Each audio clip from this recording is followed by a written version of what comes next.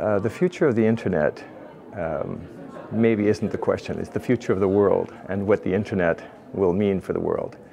I don't think any of us could have ever expected when this thing came alive that it would become the driving resource on the planet.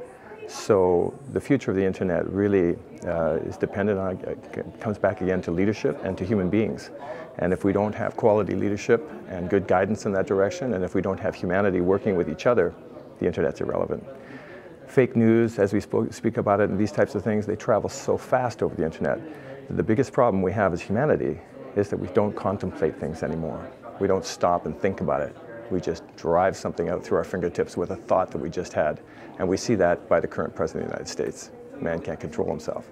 That's a perfect example of the problems we will face unless humanity steps back and stops and thinks for a moment before we do what we do.